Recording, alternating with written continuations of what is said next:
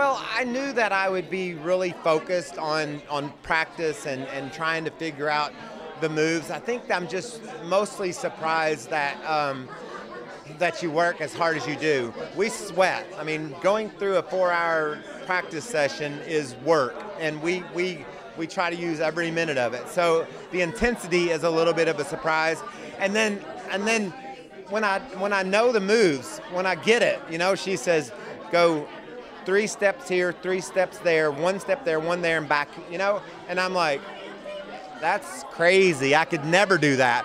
And then we do it a couple of times, and I find myself doing it. So learning the choreography was the thing I was the most afraid of, and I still am. When you learn it, this meanie, she's like, that's great. Now add your hands, or use your hips, or use your toes. So there's more every step of the way. There's more. And that's surprising.